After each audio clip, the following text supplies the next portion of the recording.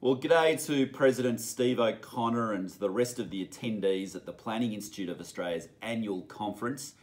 I apologise I can't be there in person. I'm here in my electorate down in Melbourne with only a few days left before this campaign is over, and I'm really just spending the time down here. But I wish you well, and I want to thank you for the opportunity just to address you in just a few minutes. I just wanted to say a few points really. Firstly, just to say thank you to the Planning Institute of Australia's work and the contribution you have made. I particularly want to say thank you for the most recent report which you've put together, the tipping point, which I know is a big focus of your conference. And I think it's a very good report, and I'd like to think that many of the elements of our population plan incorporate your thinking. And what I'd like to do is take you through where we're at compared to what you have been advocating, particularly in relation to this concept of a national settlement. And I hope by articulating that, you'll see that we are well down that path towards developing a much more coherent plan for managing our future population growth than what we have ever had before at the federal government. So let me take you through at least a few elements of our population plan. To start with though, you probably know that Prime Minister Morrison created a new portfolio last year when he became Prime Minister.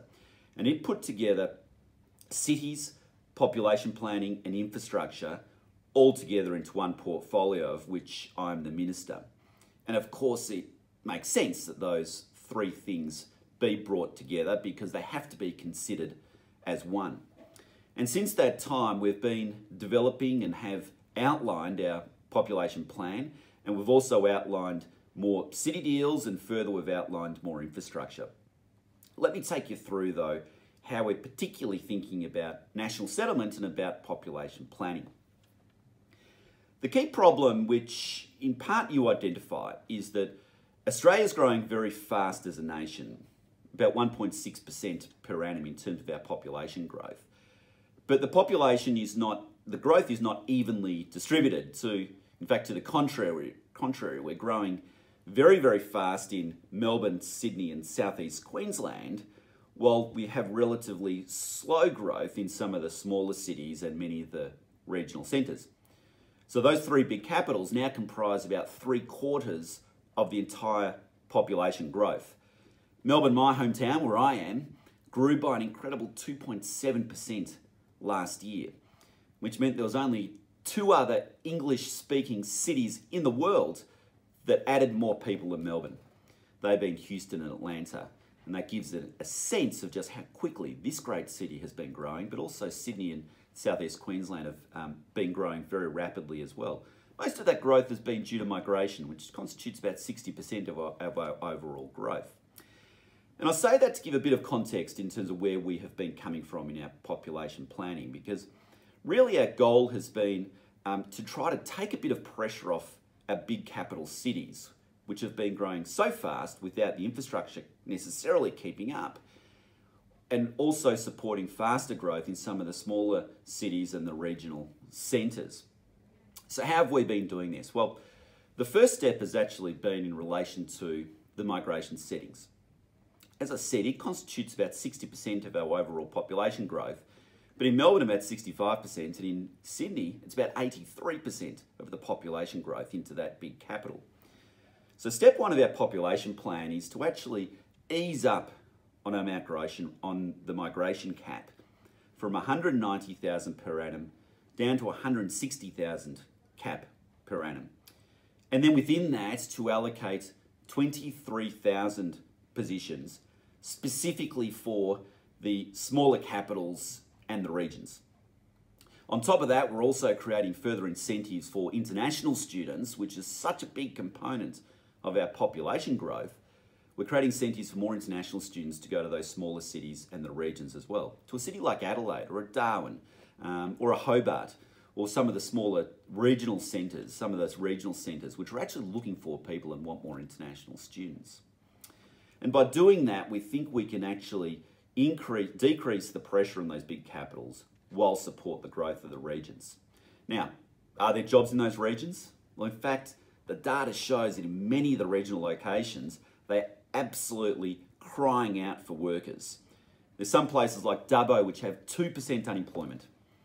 In fact, I'd see mayors almost every week from different regional centres asking for more people to go to their locations because they simply can't get a warm body to do the work available.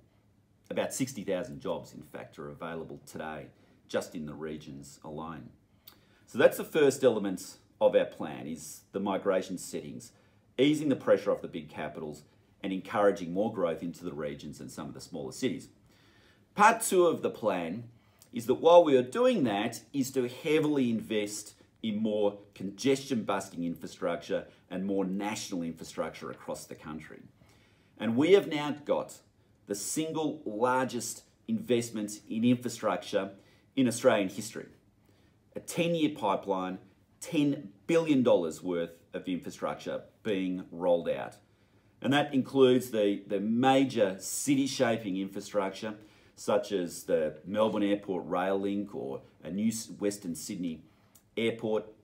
But it also includes congestion, addressing congestion pinch points in the suburbs of our great city, because often it's those intersections before you get onto the freeway which hold you up as much as the freeway itself.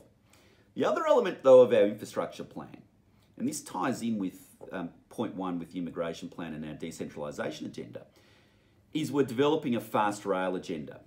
And our fast rail agenda is very much based on connecting up the large capitals to the satellite cities so that people can live and work, or live and have the lifestyle of a regional centre, yet still be able to commute quickly into the big capitals such as Sydney and Melbourne on a very regular basis. We're starting with the first one, Beat to Geelong to Melbourne, and we've got $2 billion on the table to get that going and make that a 30-minute journey rather than the present 60-minute journey.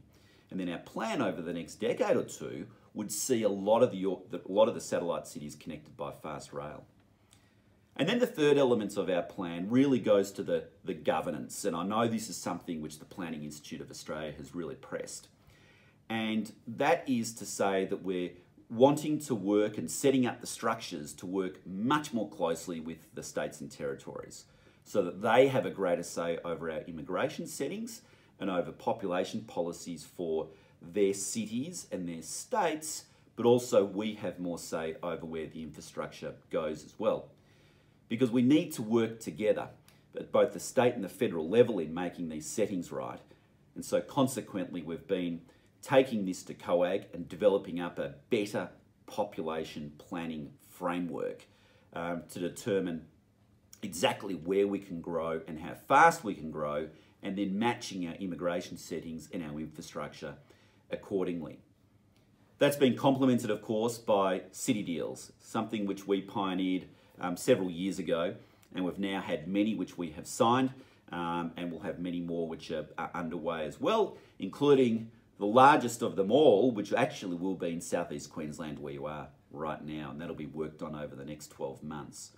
And of course, those city deals, as you're no doubt aware, bring the three levels of government together in a broader plan for a particular geographical region, and they outline a 10 to 20 year horizon for growth. And I think they work very well. They're frequently done on cross-party politics and long-term horizons, and I think they're a great model for the future. As I said, we've already signed 6 or 7 of them. We've got another few underway, and there'll be more to come after that. So really, that's the crux of our population plan. Immigration settings, reducing the pressure on the big cities, supporting the growth of the smaller ones in the regions. The infrastructure plan, including fast rail. And finally, the better population planning framework with the states and through the city deals with the local councils. And I think that plan is a very good one to build from into the future. And it means that for the first time, really, we've got a coherent, serious, integrated population plan for Australia. I just want to finish off by again thanking you and all of the representatives there at the conference to thank you for the work which you have done. thank you to the Planning Institute of Australia, particularly for your advocacy and the way that you interact with us at the federal level. And I think we've got a good plan, and it's one to take us forward to make our population, to make the management of our population even better into the future.